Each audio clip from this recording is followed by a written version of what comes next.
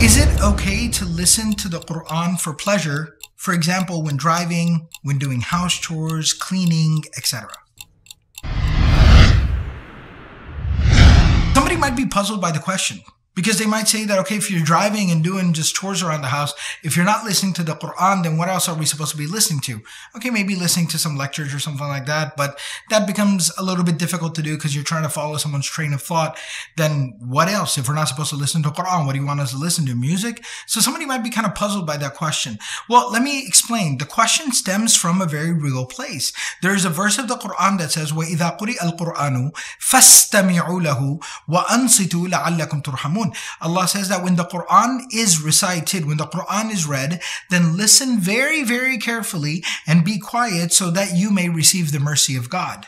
Okay, so that's the verse. So that creates the framework for the fact that when the Qur'an is read, you're supposed to pay attention and be respectful towards it.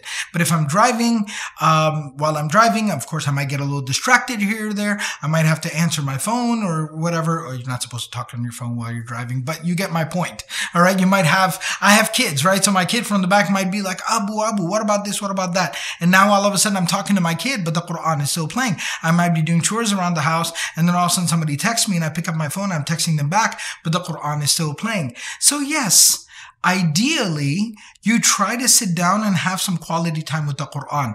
I know some might agree with this, but this is just my very humble answer in this regard.